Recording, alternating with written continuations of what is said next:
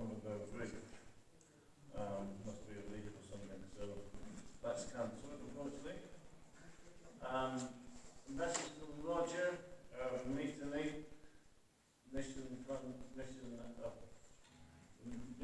that was had on Wednesday. They raised £170 for a mission, so that was great. I hear the food was good. I don't know, because I cooked it, I can't say that. I'm sure it was. But I didn't poison anybody, Tim, that's good news. That's the first. That is a good cook. And the next meeting will be on a Saturday next time, so those of you who work during the week can come along. And that's on Saturday, the 17th of August at 12:30. So if you want to put that in your diaries, calendars, phones, whatever you use to record things, Dave, you can use that. Sorry, Tim, you said the 13th? No, the 17th. Sorry, 17th. You can come on the 13th if you want, mate, but we'll go around. Yeah. So if you come on the 13th, you can join the debate.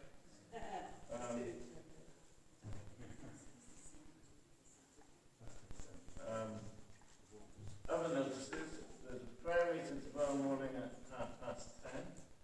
You're all welcome. We have a really good time of prayer, and that lasts about an hour. So if you're free, please come along.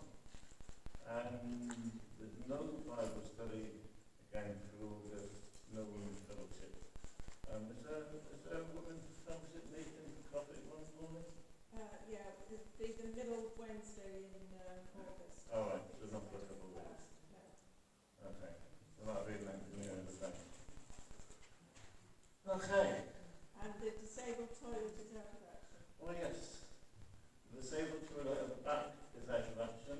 Something wrong with the plumbing. So if you do need a toilet during the service, there's a ladies' toilet at the back on the right hand side, and on the left hand side, the back door is the gents. Tim, can I interrupt? Just mention one thing quickly. Yes.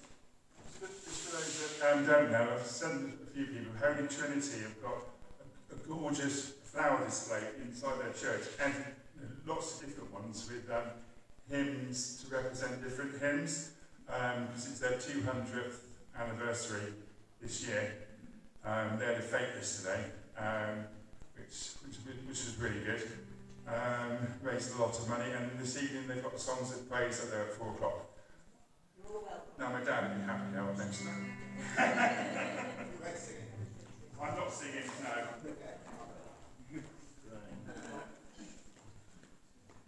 We'd like to have a call for worship when we start our service.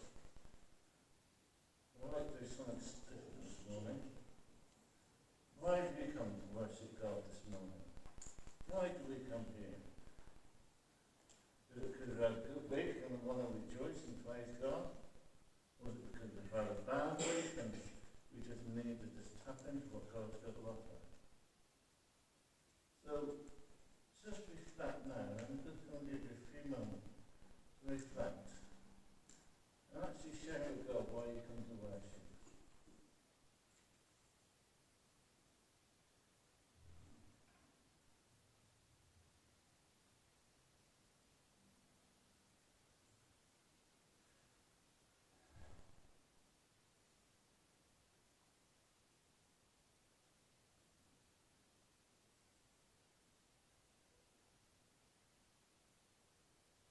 Thank you, Lord, that we can come here this morning to spend time with you, to celebrate your goodness, and also to lean into you and experience your comfort and your strength through our difficult times.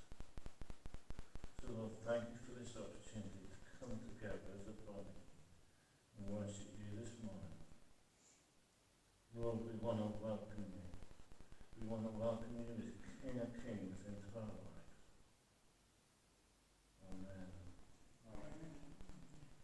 Our first song is Welcome, King of Kings. So stand if you're able.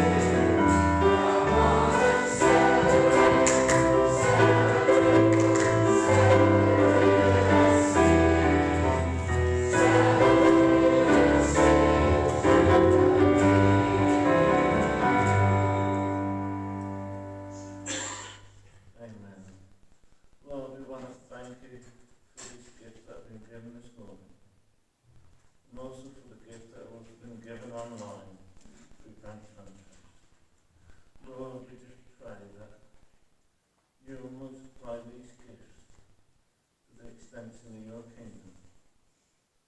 Lord, give us wisdom how to spend it. And Lord,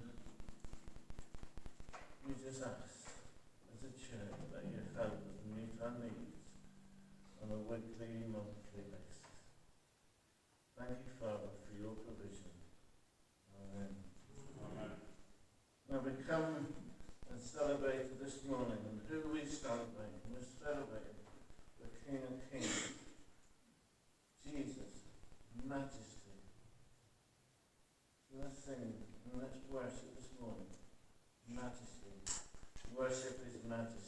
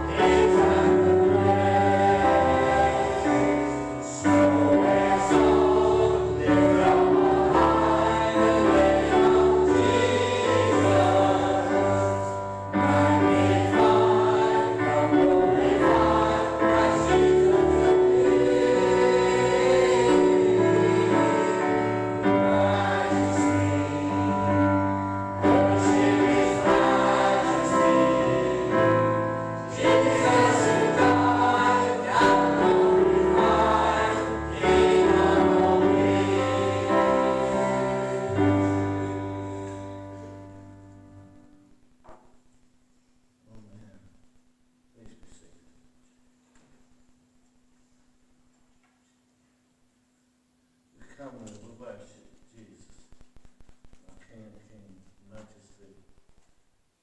And Jesus, He said He's the way.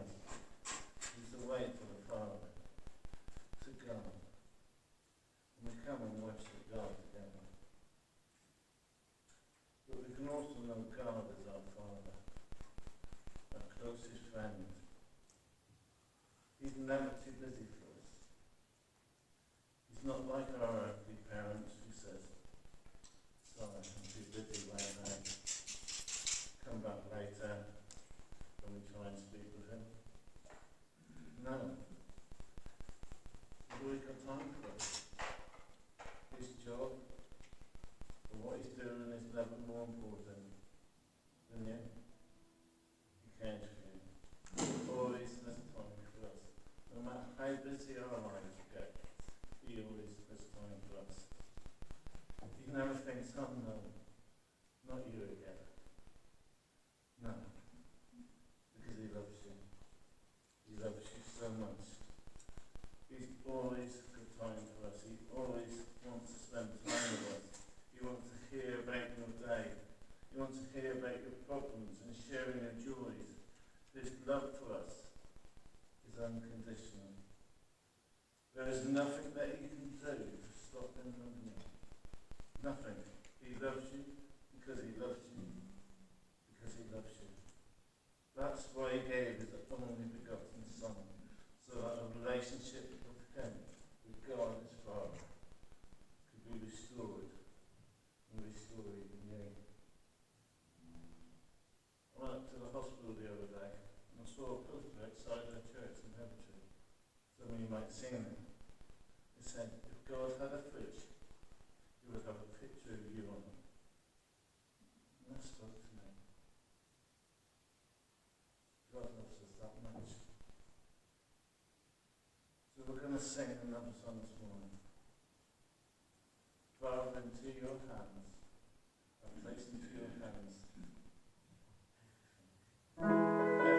So if you've got a burden this morning, or something you want to share, just give it to God this morning. Place it into his hands.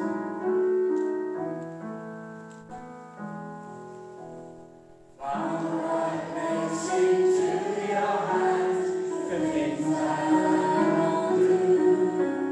Father, I place into your hands the times that I've been through. Father, I place into your hands the way that I should go. For I know I always can trust you. Father, I place into your hands my friends and family. Father, I place into your hands the things that trouble me.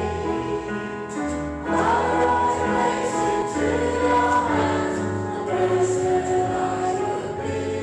For I know I always can trust you. God, we love to see your face, we love to hear your voice. God, we love to sing your praise and in your name rejoice. God, we love to walk with you and in your presence rest. For we know we always can trust you.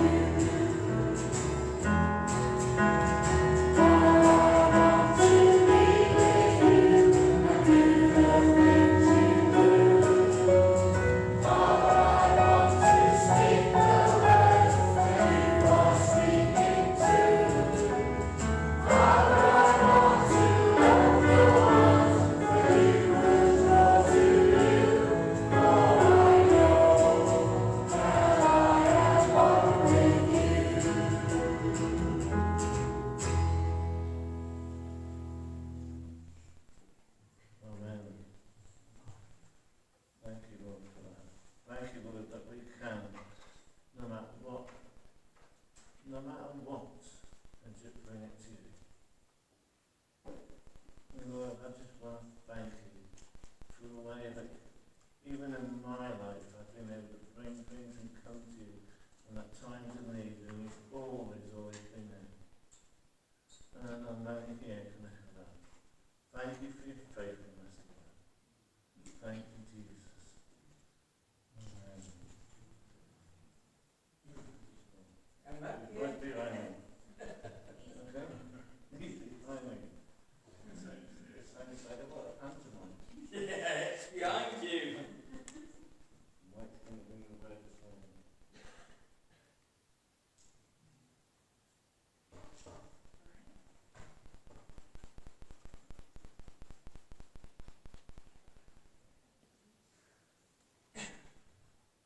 Well, first we're going to have our reading this morning, and the first reading is taken. Hold on a sec.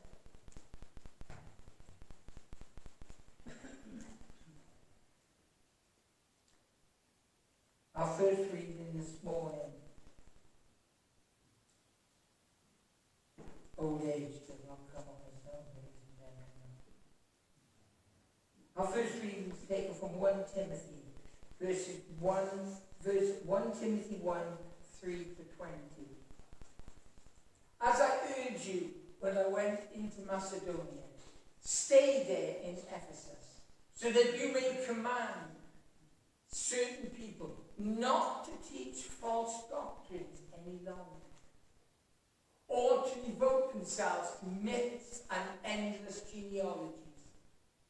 Such things promote controversy, speculation, rather than advancing God's word, which is by faith. The goal of this command is love, which comes from a pure heart and a good conscience and a sincere faith.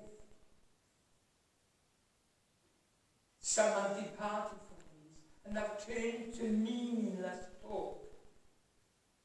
They want to be teachers of the law, but they do not know what they are talking about or what they so confidently affirm.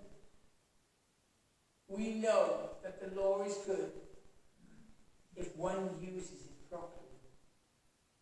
We also know that the law is made not for the righteous, but for the lawbreakers and rebels, the ungodly and the sinful, the unholy and the irreligious, for those who kill their fathers and mothers, for murderers, for the sexually immoral, for those practicing homosexuality, for slave traders, for liars and perjurers, and for whatever else is contrary to the sound doctrine that conforms to the gospel concerning the glory of the blessed God, which is entrusted to me. I thank Christ Jesus our Lord, who has given me strength, that he considered me trustworthy, appointing me to his service. Even though I was once a blasphemer and a persecutor and a violent man, I was shown mercy because I acted in ignorance and unbelief. The grace of our Lord was poured out on me abundantly, along with the faith and love that are in Christ Jesus. Here is a trustworthy saying that deserves full acceptance. Christ Jesus came into the world to save sinners, of whom I am the worst. But for that very reason, I was shown mercy, so that in me, the worst of sinners, Jesus Christ might be display his immense patience as an example for those who would believe in him and receive eternal life. Now the King, eternal, immortal, invisible, and the only God, be honour and glory forever and ever. Amen.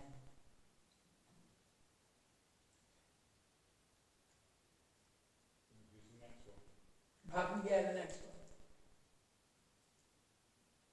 Pride goes before destruction, which is taken from Proverbs. Pride goes before destruction, a haughty spirit before a fall. Better to be lowly in spirit, along with the oppressed, than to share plunder with the proud.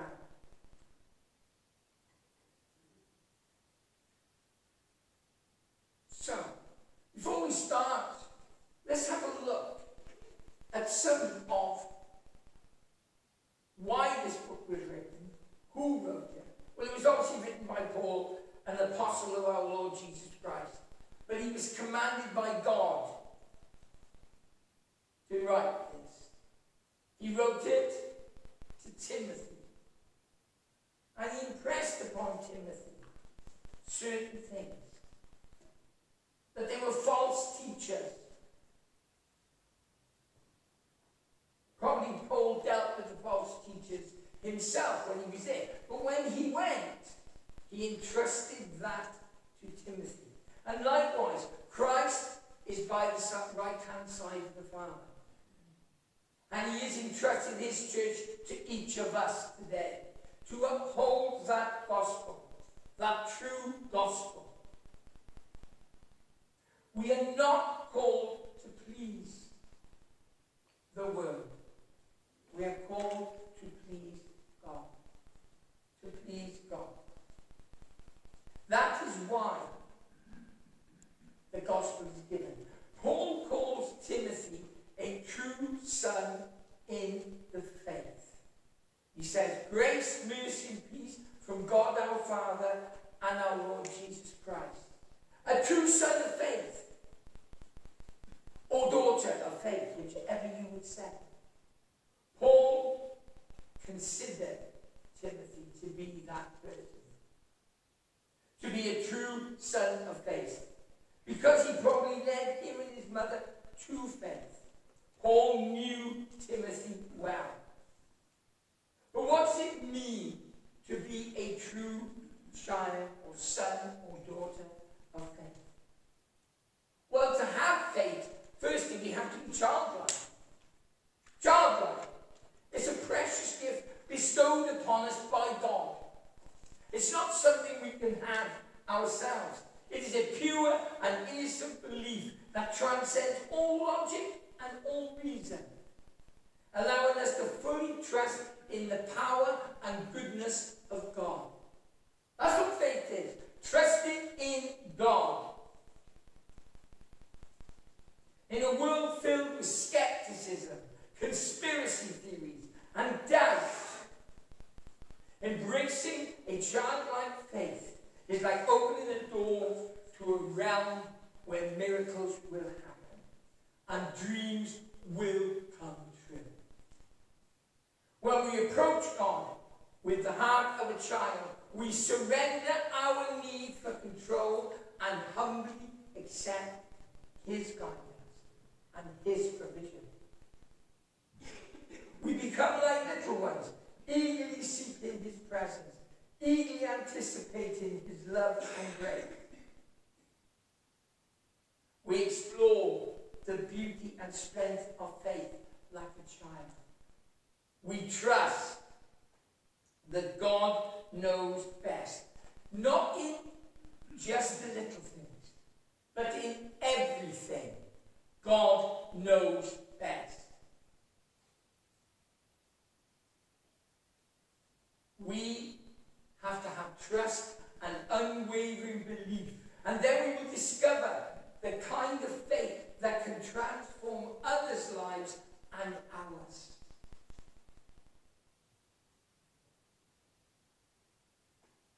So, in a couple of words, what does it mean? It means to have a simple, unwavering trust in our Heavenly Father. Can we all say that? Just as children trust their parents completely, without doubt and hesitation, until they become teenagers, by the way. Then everything changes. Then we get that, I know better than you.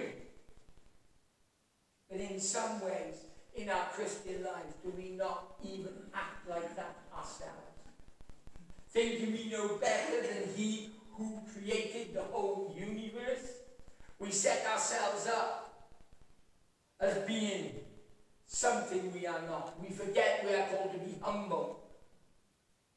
That we are called to surrender to His will.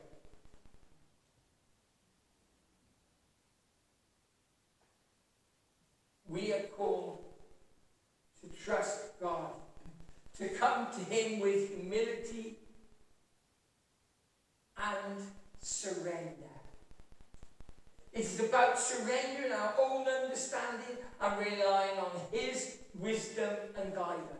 We must come to God with a heart that is open, teachable, and full of wonder, just like the child. That He could love us ere we ever love Him, and give His Son that we might live. Having a childlike faith means embracing the truth that we are helpless without God, and that He is our loving and all-powerful Father who cares for us deeply, and He does care for us deeply. It means believing His promises and having the confidence to ask Him for everything in our life. Could somebody pass my water, please? I'm sorry to be in trouble, but I seem to have a frog in my throat.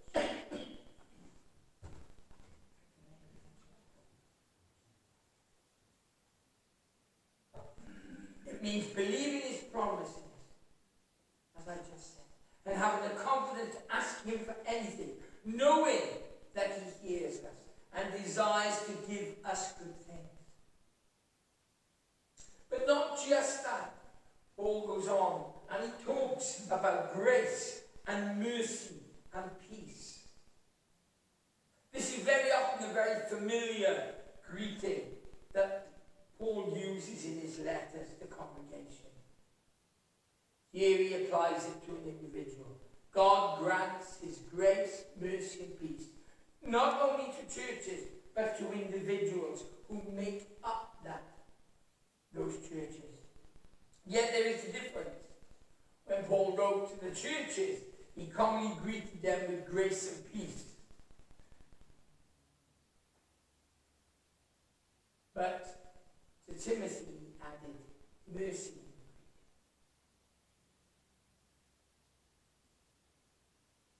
Why? We all need God's mercy to move in this world, to survive in this world. We cannot survive without God's mercy, my friends. This world is a very hard place. Somebody said to me the other day, but you sin. I said, I know I do. I don't want to.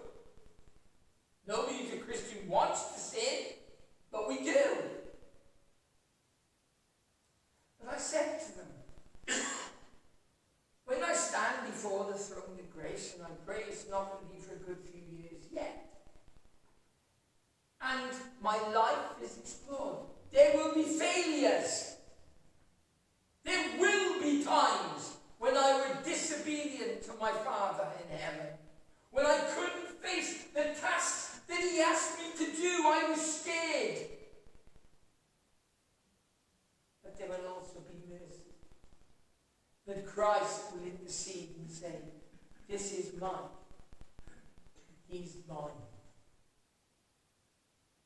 And God will say, welcome, good and faithful servant. We all need the mercy of the cross. We all need that mercy every single day of our lives. We need that mercy that God showed when he sent his Son to die for us. If we do not accept that mercy, we will not be able to do the things that God calls us to do. Unless we know we are forgiven and we stand in the righteousness of Christ and we are called to minister in hard places. To minister in hard places. This world does not revere God. I remember years ago when I went in hospital and they would say, Church of England? And everybody would say yes. Or Church in Wales. Now there are more people saying, no, I don't have any belief at all. It's our job to stand in those hard places, my friend. To keep the true doctrine of our Lord Jesus Christ alive. To keep the true gospel of our Lord Jesus Christ alive. We are called to stand in that hard place. But how can we do that? We can do it by trusting God, having faith in him, accepting his grace and his mercy and his peace. Because when we have peace with God, we are one with him, and nobody can stand against us. Christ very clearly says that if God is for you, who can stand against you? No one. No one. So we need to be people who seek to have that faith, to have that grace, to have that mercy. Yes, and we know that none of us are worthy. We're all unworthy of that great gift that has been given. But it's because we serve a great God that we have that grace, that mercy, that peace. Because who loves us so much that he laid his son's life down that we might live. If we open our hearts to God, we will see amazing things happen. If we stand for the true doctrine, the true gospel, we will see people's lives transformed. You know, somebody said to me, I know of God. I said, very good. I was talking to somebody in the hospital. I know of God. Do you? Yes. I said, so does the devil. The devil knows God. He said, but I know Jesus as well. I said, do you, brother? Do you really know him? He said, yes, I know of him. I said, you keep saying of him. Do you know him as your personal Saviour? What do you mean, he said? That he died for you to forgive your sins. I said, because even the devil knows Jesus. And Jesus knows the devil. But you need to know him personally. He needs to be your personal Saviour. You don't need to know of him. You need to truly know him and surrender to him. Now that didn't change that man's life then. But I pray a seed was planted. And that the Holy Spirit will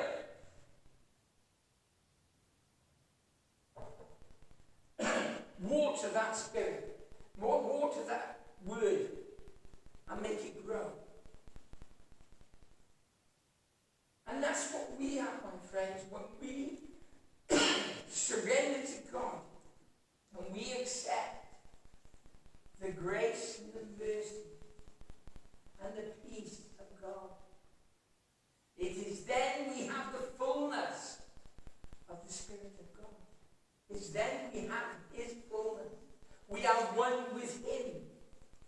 We could do nothing, my dear friends, on our own. Only fail. But with the power of the gospel and the power of the Holy Spirit, we can see amazing things happen. Amazing things. God is waiting. God is waiting for us to surrender to his perfect peace, his perfect grace. To fill our hearts to overflowing with faith in him. To surrender our lives to him. To change. Not to pay lip service.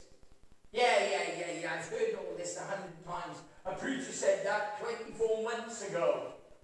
But has it had any impact? It's no good just sitting there and coming up and saying, lovely sermon, minister.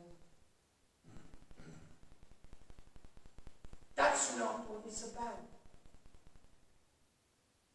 If we are serious about God, we're called to be transformed. Transformed into perfect images of our Lord Jesus Christ. We're called to put on the cloak of Christ. Are we? We say we want revival. Like I've said before, if I hear one person say about revival, I think I scream. We will never have revival until we are right before God. And you can forget it. Because till we're one with the Father, he can't work with cracked vessels.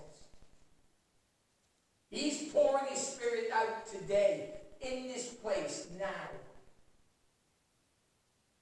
But it's no good having a bowl with a crack in it. Because if water runs out, the Spirit will just run out and waste. We need to be whole before God. Totally surrendered, accepted his grace, his peace, his love. And then he can use us. We do not uphold the true gospel. If we allow false doctrines to be taught, then we're no better than the worst of sinners. If we bend the gospel just to make people feel right, then I'm sorry, we've lost the battle. We need to be a people who uphold the gospel of our Lord Jesus Christ, the true gospel. We don't need to worry about powers and principalities. God says our battles are against them. We need to be opening our heart to Jesus here, now, this morning. We need to be surrendering to God and stop paying lip service to him, because he doesn't need that. He needs people who are true, who have a faith in him, who accept his grace, his love, and his peace. Amen.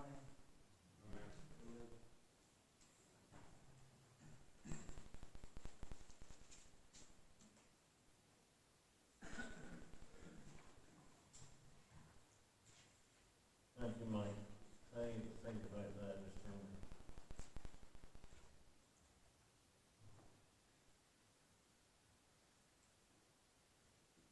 We're going to have a time of prayer now. Last week, Conway did something different. And I was really touched by that. And so I'd like to do something similar this week. We often pray. We don't need somebody standing up front with a lovely prayer that flatters our ears. God wants to hear from us. So what I want you to do this morning is get into small groups.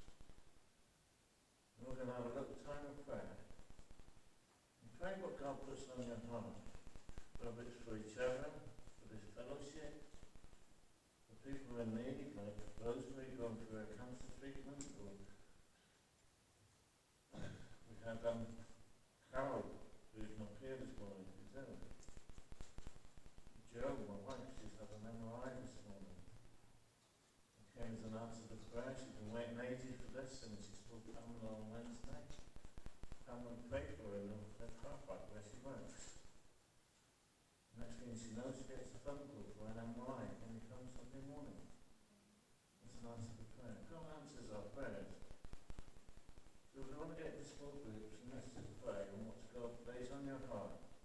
And if you want prayer yourself, and you want specific prayer, you want to come to the front, and Mike will pray for you. Pray for the needs of our nation. Pray for the peace in Gaza, or Ukraine. Pray for our BMS missionaries, or casinos. So can we get into small groups now, and let's pray.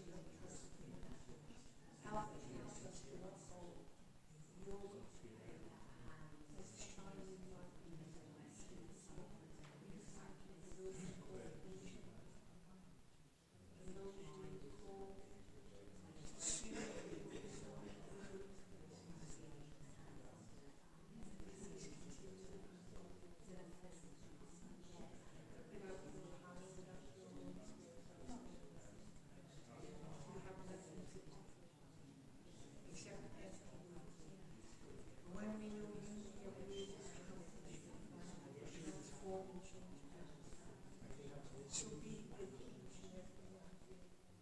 Even though we feel that way, you know, I don't understand. You know each of us, you know every year, you know.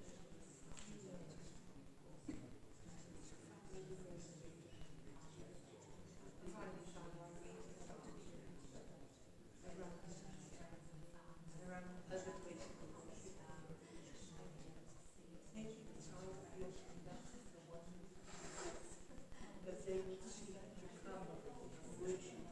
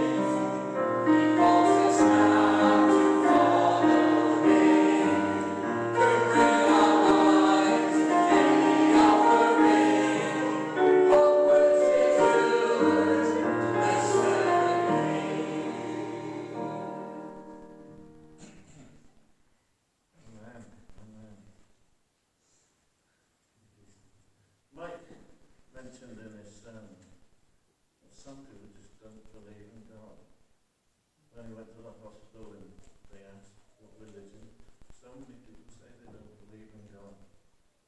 They believe in nothing. No, we believe God created the universe. Amen. And some people will argue that nothing created the universe. They can't both be correct, can they? Now, the nothing people make fun of God people. They say God doesn't exist. Oh no. Okay. But do you know what definitely doesn't exist? Nothing. That's a defining feature of nothing. It doesn't exist. So what are we discussing? I believe it's God, which you cannot see, touch, taste, photograph, or food scientifically. Or I believe it's nothing, something that you cannot see, touch, taste, or science can't establish. But I believe we can all agree, if it's nothing, if nothing, your nothing, can spontaneously erupt into everything, that's a pretty beautiful, amazing piece of nothing. So ask the nothing people, what happens when you die? They would tell you, nothing. You go into nothing. I'm wondering, so you merge back in with your creator? What's the difference after all? Because when we die, we go to be with God, our creator. And that's who we've been worshipping this morning. The creator of the universe. Who created everything. From the most distant galaxy to the minutest atom. God created it all.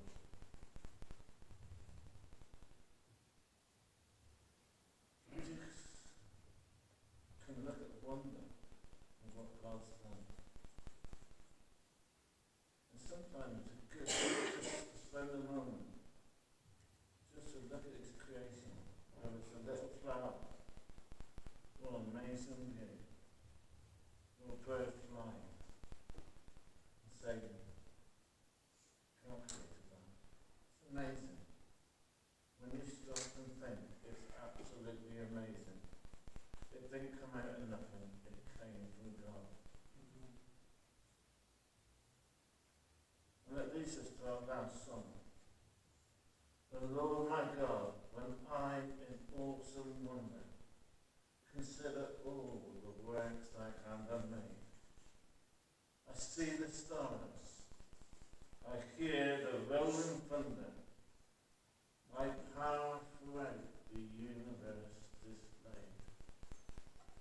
Then sings my soul. Let's sing this together as a declaration of how great our God is. Because